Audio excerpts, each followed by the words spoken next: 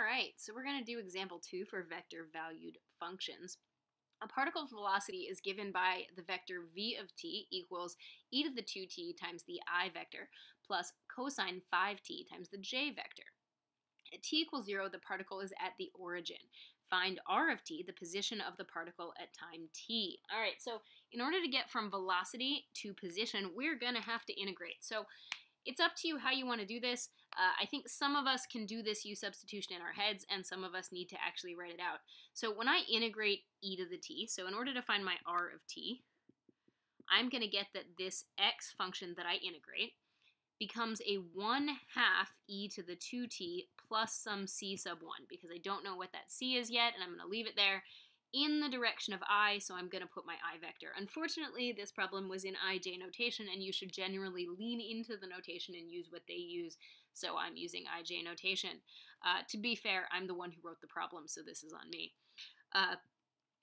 Cosine of 5t, when I integrate cosine, I'm going to get sine, but because of that 5t, I'm going to end up dividing by a 5. So 1/5 the sine of 5t, right, plus some c sub 2. They're not necessarily the same c in the j direction, right? So that's my position vector. The issue is that I now have to use the initial value that I was given.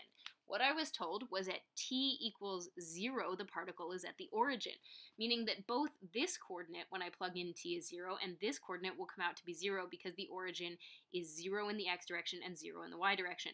So in order to find this c, essentially I need to realize that this whole thing is going to come out as a 0 because the origin has an x coordinate of 0. When I plug in 1/2 e to the 0 plus c sub 1, I end up getting a negative 1/2 as my c sub 1. When I do the same thing over here, I get a 0 equals a 1/5 times a 0 plus c sub 2, and my c sub 2 just turns out to be a 0. So my final answer for my r vector is 1/2 e to the 2t minus 1/2, my bad, almost said plus, minus 1/2, and that's all in the I direction, so we put that I vector, plus my 1/5 sine of 5t, that whole function times my j direction. So there's my position.